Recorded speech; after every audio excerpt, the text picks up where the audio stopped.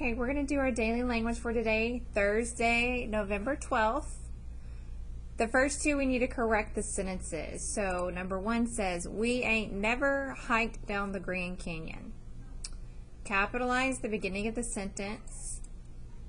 Ain't, we ain't never. So that's a double negative. We can't have two things that are saying not or never. We can't have that together.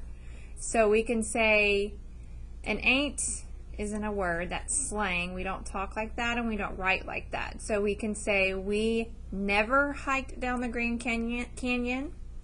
Or you could say, we have never. Okay. We have never hiked down the Grand Canyon, and Grand Canyon is a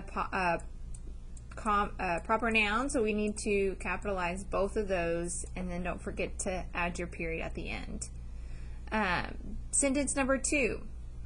Aunt Martha sent us a gift for Hanukkah. So Aunt and Martha are part of a name, and Aunt is also at the beginning of a sentence, so we need to capitalize both of those.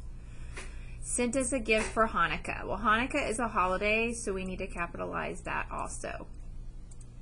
This is a statement, so we need to make sure we have our period at the end. Okay? Number three says, the U in mule sounds like the vowel sounds in. So mule is a long vowel. So we're looking for the one that has a long vowel. Pull. That does not have a long vowel. It has a short vowel. Mule and tool. That does sound like the long U. Mule and tune. Mew and tune. So they both have the long vowel.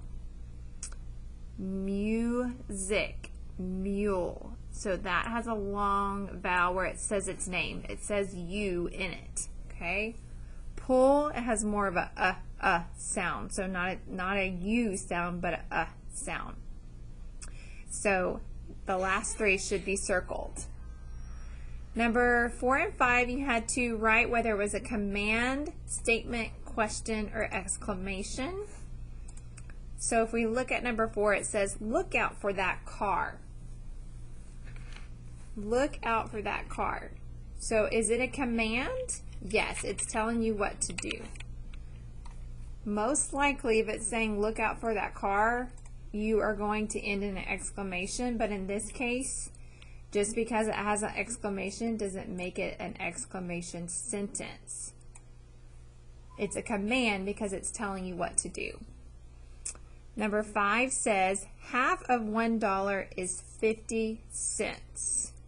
Okay, half of $1 is 50 cents, and there's no punctuation, I guess because they don't want you to just look at the punctuation and know what it is automatically. But this says half of $1 is 50 cents. It's not asking a question. It's not anything exciting, so it can't be an exclamation. It's not telling us what to do, so it can't be a command. It's just stating something. Half of $1 is 50 cents, so that would be a statement. Okay? Now that's your daily language for today. Don't forget to go back on these sentences and rewrite them out on the line using the corrections we have done. Okay?